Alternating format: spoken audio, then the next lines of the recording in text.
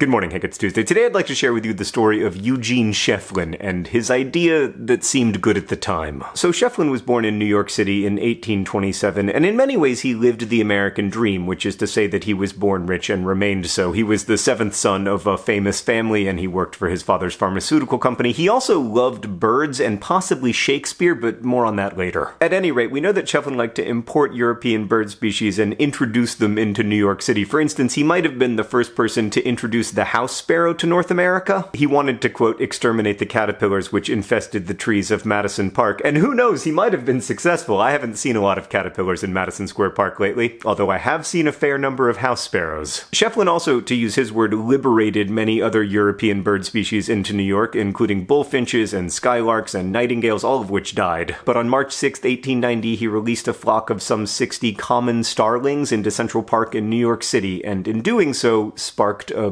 magnificent disaster. Now, here in North America, we call the common starling the European starling, in much the same way that the French called syphilis the Italian disease, and the Italians called it the French disease. Their American population has grown from Schieffelin's 60 birds to somewhere in the neighborhood of 200 million. In fact, there are now more European starlings in the Americas than there are in Europe. They form these epic flocks called murmurations that are truly beautiful, but also hugely destructive.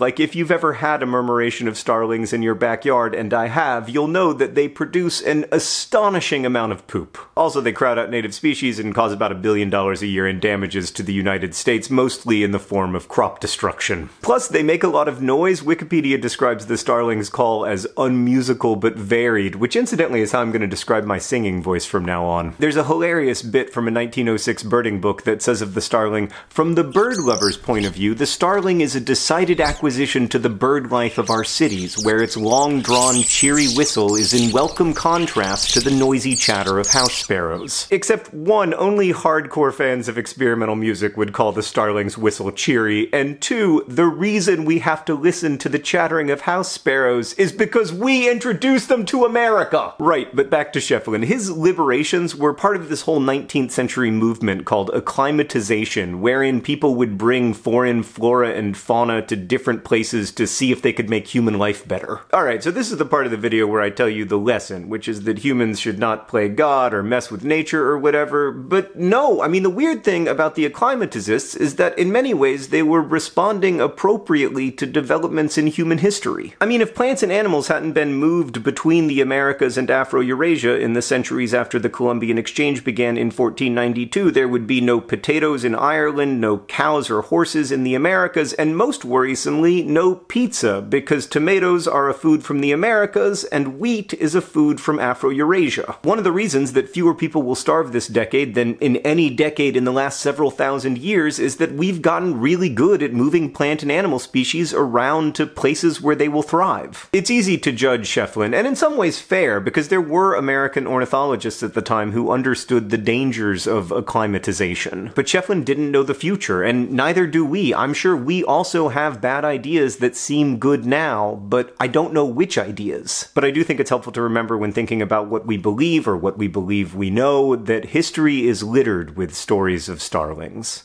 Hank, I'll see you on Friday. P.S. about Shakespeare, there's this old story that Schieffelin introduced the starlings as part of a project to bring every bird mentioned in Shakespeare's plays to the United States. There doesn't seem to be any contemporary evidence for that story, unfortunately, but if you can find some, you could solve a minor but pervasive historical mystery.